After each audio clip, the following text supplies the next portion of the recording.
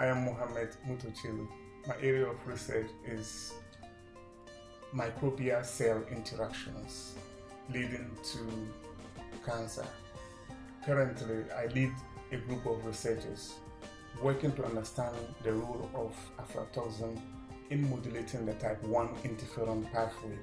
In other words, we are trying to understand how aflatoxin suppresses the immune system to cause cancer.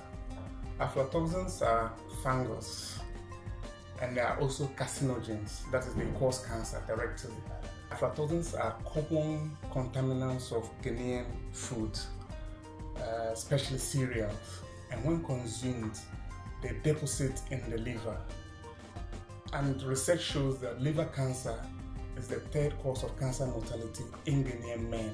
The current work seeks to establish the molecular mechanisms or how aflatoxins cause liver cancer. Human liver cells were grown in the presence or absence of aflatoxin for comparison. We then activated the cell defense system or the type 1 interferon pathway. What we found was that the type 1 interferon pathway was compromised, or the cell defense system was compromised by aflatoxin. So the impact of this research is, one, it will influence future therapeutic intervention or management of aflatoxin-induced liver cancer. Two, it will update the scientific literature on the role of aflatoxin in carcinogenesis. Three, to influence policy decision.